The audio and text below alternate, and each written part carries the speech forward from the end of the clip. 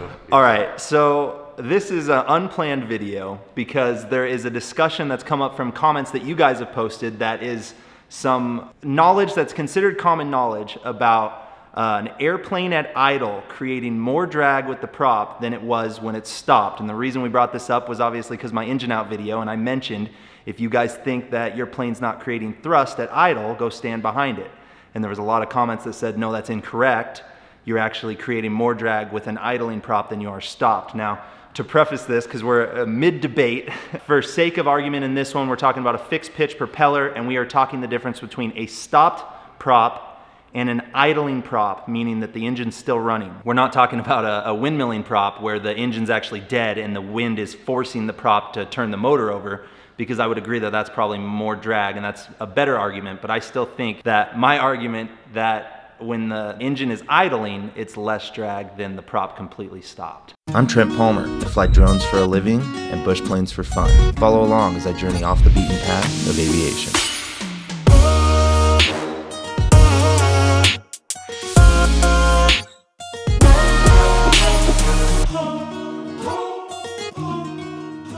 If the engine's turning faster than what your best glide is, then the engine's going to help you glide farther.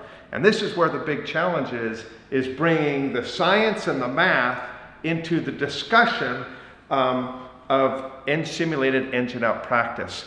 And the real problem with the general rules of thumb is that, like in this case with a fixed pitch prop, an engine at idle, simulated engine out versus a prop stopped, what gives you like a real engine emergency? Will you glide farther with a real engine emergency or less when your prop stop versus simulated engine out? And this could actually save somebody's life. I think this is a worthwhile discussion, but you can't say in the argument, I think the reason the argument gets so intense for people is because they want to make a blanket statement that it is or it isn't.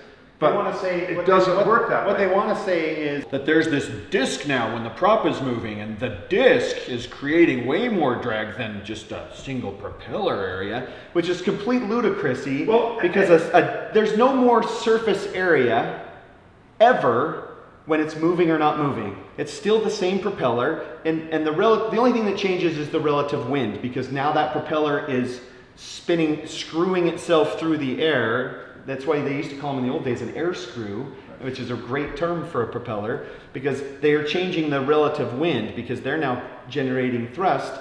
Now, if you change the relative wind enough to where instead of the back of the propeller, generating thrust, it's now generating drag. Well, the real question is a spinning propeller generating more drag than a fixed propeller? Yeah. At the same RPM. I should clarify this again, because I know for sure that when we hit a certain speed that you're creating more drag. There's a point where you change from thrust to drag at idle.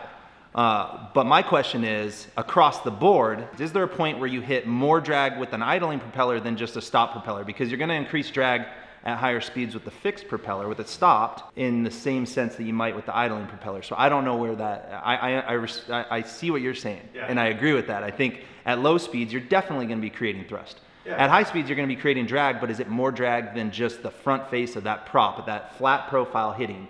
Or is it better for it to be cutting through? The question isn't at what point is it creating more or less drag. The question is simple. Is a spinning propeller creating more drag than a fixed propeller? And that's the only question we're trying to answer. And if an engine at idle at 68 miles an hour is still generating a little bit of thrust, and I'm always practicing simulated engine out, I'm not actually pulling the mixture, I will get a false sense of security as to how far I can make it to the runway.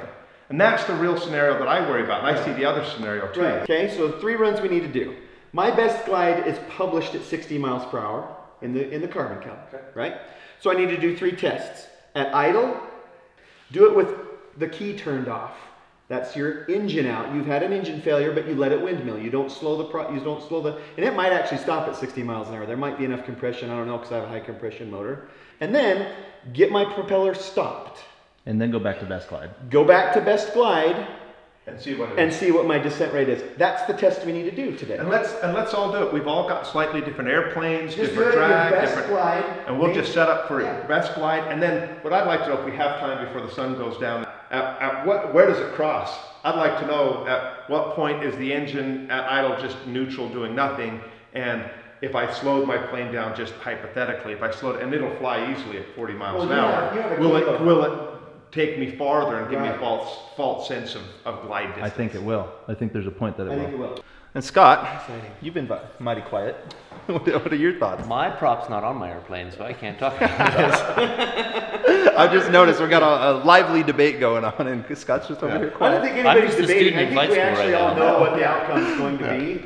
I think that there's some fish stories being told in the aviation world, and it's probably time for us to either break it or bust it. Yeah, what do they do in Mythbuster it. Mythbusters? It's just kind of a Mythbuster. Yeah, let's either prove it, confirm it, or let's shatter that misbelief, and let's encourage people to go out and try this stuff for themselves. It's not a bad thing to turn the key on your airplane. In the end, that's the whole thing, right? Is let's go play with airplanes, let's have fun, and let's really know. Let's really know our airplanes, and you should really know your airplane, because it's going to be different for everybody.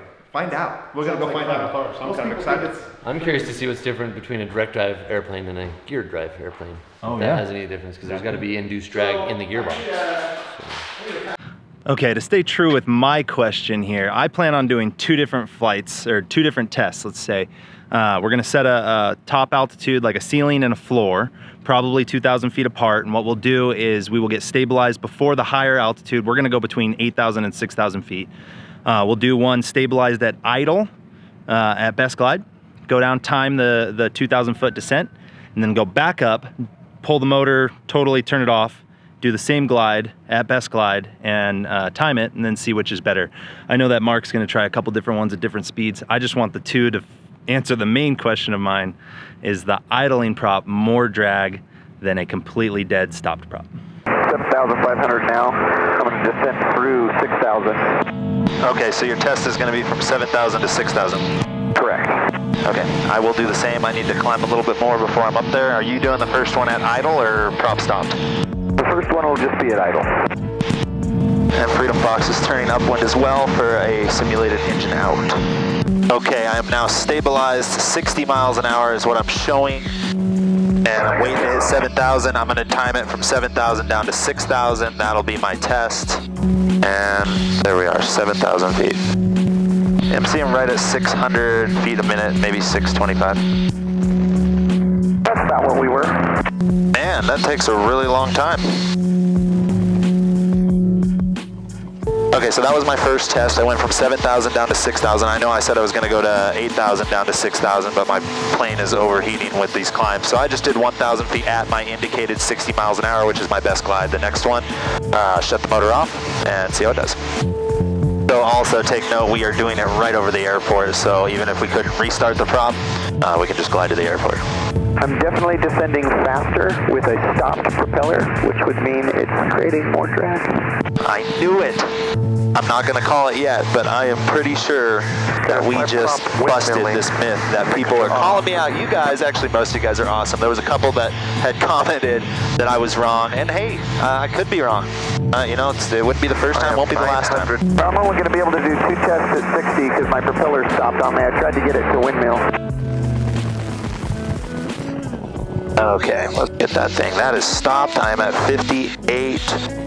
Let's get up to 60, right where it wants to sit. And left downwind now, the black trimmed in. climbing through 6,200. Got you ahead of me in sight mark. Okay, we are coming up on 7,000. And there it is. And I'm just going to try to hold 60. I don't know. To me, it's looking pretty negligible between the 2. Prop's trying to spin on me. Don't you go spinning, prop. Don't you do it. Because then I think I'm adding more drag because I'm turning the motor over. So that's not an accurate test, although this would be best glide with an actual engine out. So this is what it would look like, feel like, be like.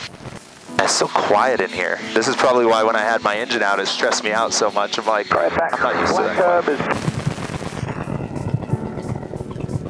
Back up and turning final 30.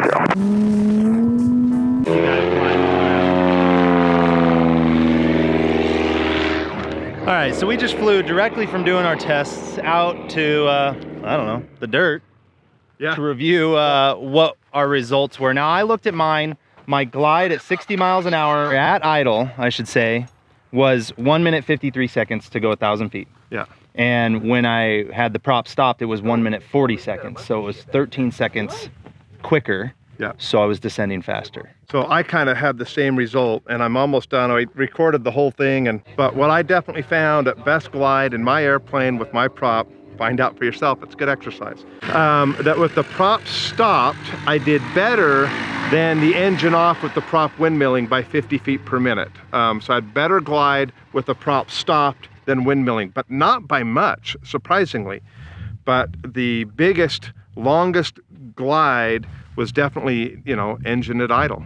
So for me, the big lesson is, yeah, if I learned, for me in my airplane, if my engine quit me in that airplane and I knew it wasn't going to start up again, I would pitch up to almost a stall to get the prop stopped. It would give me a tiny bit more gliding distance as I head down for best glide. But the simulated engine off practice, thinking you're going to make the runway every time, and then real world engine off and prop still windmilling, if I practiced it and made myself perfect at hitting the numbers, I would come up short in the real world. So that's why we aim for the middle of the field and anticipate a loss in glide when the engine's actually off.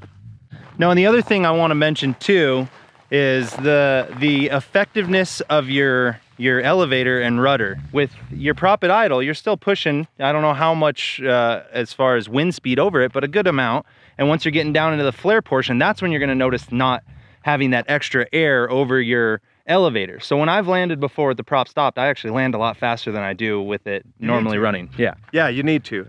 And that's a very good point. I mean, the simulated engine out coming into a land, when you get real slow, like back down to a stall, that prop's definitely at idle, still blasting over the rudder, and it feels good.